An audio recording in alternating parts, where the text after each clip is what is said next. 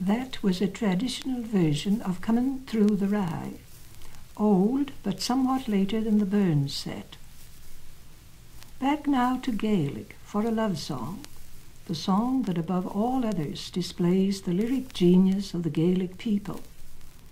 The melody of Maroon Gath Dileas is one of the loveliest of Gaelic airs. Its plaintive quality is likely to call from a stranger the old poet's question, "Will no one tell me what she sings?" In this case, a still older poet can answer, "The course of true love never did run smooth." Listening to the melodious sounds in this song, one is aware that Gaelic poetry derives its rhythm from vowel stress and not from rhymed endings. For instance, this verse, where the poet wishes he could take the form of the seagull, lightly to wing his way over the waves to Isla, to the maid who has left him so doleful.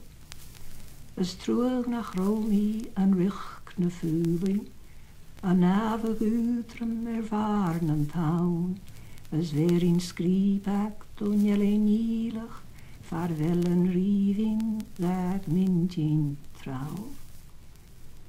This quality is what the late Dr. Douglas Hyde had in mind when he made the statement that the Gaelic poetry of Ireland and Scotland in the 2 centuries preceding this one is probably the most exquisite attempt that man has ever made to express music in words.